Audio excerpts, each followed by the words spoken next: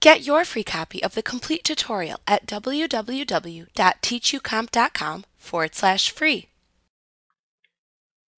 You have the ability to add your own customized fields to the Customers and Jobs, Vendors, Employees, and Item list within QuickBooks. This feature allows you to create fields that you want to have appear for each record within a list. This allows you to track information that is specific to your particular business.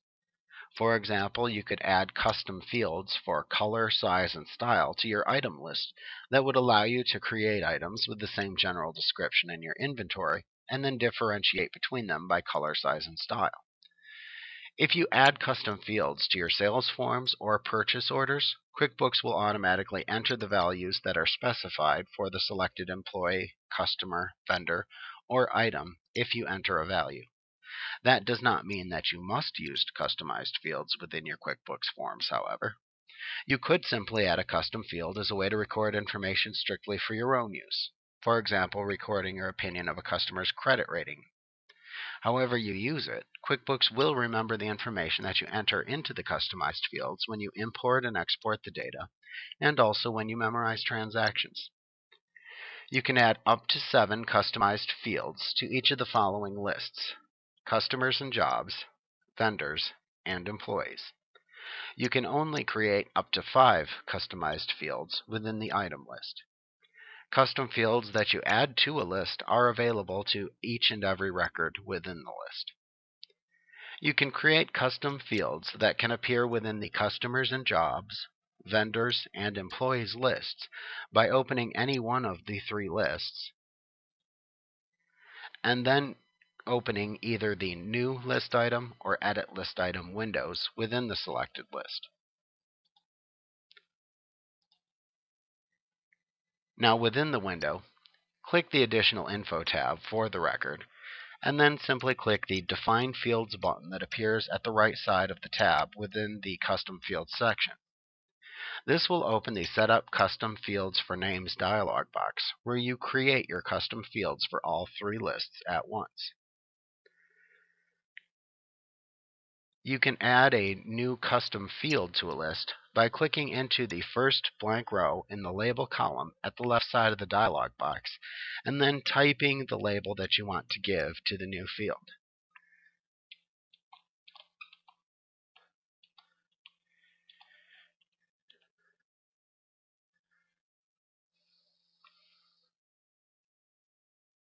Now to the right of that, you then check the checkbox for each list, which is shown as a column of checkboxes within which you would like that field to appear. Note that a field can be used by one or more lists. Repeat these steps until you've created all of the necessary custom fields for the 3 lists shown. Once you are finished, click the OK button to save your changes and return to the selected list item window. You can then input custom field data for new list entries or edit the existing list items to add the new data to the custom fields that you just created. Custom fields are always shown on the Additional Info tab of both the New and Edit windows for the Customers and Jobs, Vendors, and Employee lists.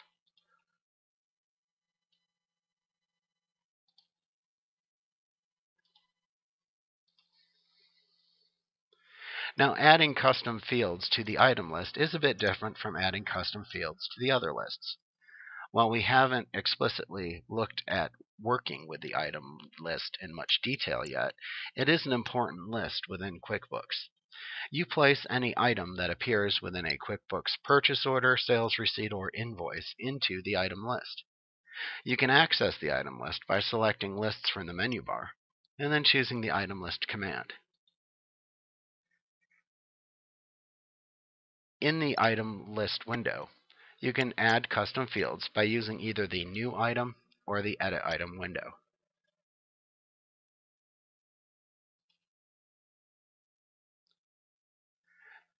Now, within either the New or Edit Item windows, click the Custom Fields button that appears at the right side of the window. That will open a Custom Fields for Items dialog box where you enter the values for any custom fields that you have created within your item list. You can create additional custom fields by clicking the Define Fields button to open the Set Up Custom Fields for Items dialog box, where you can add a new custom field by typing a label for the new custom field into the first available blank row under the Label column.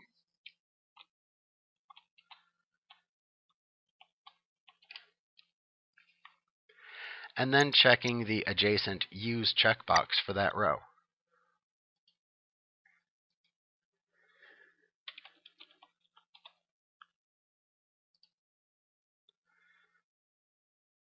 Now when you're finished, you can click the OK button to create and use the new fields. You can then enter a custom field value for the current item if needed. Then click the OK button again within the Custom Fields window to return to the main item window when finished, and then click the OK button once again to save the record.